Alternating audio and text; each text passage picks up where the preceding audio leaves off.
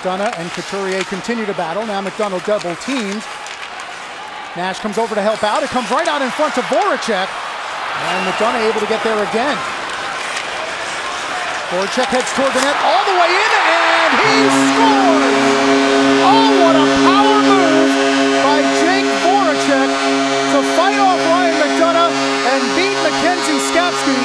And 27 seconds into overtime, the Flyers win.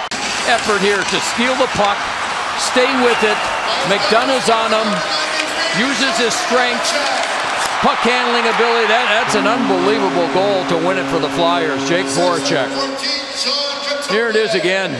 One hand on the stick, is able to hold off McDonough.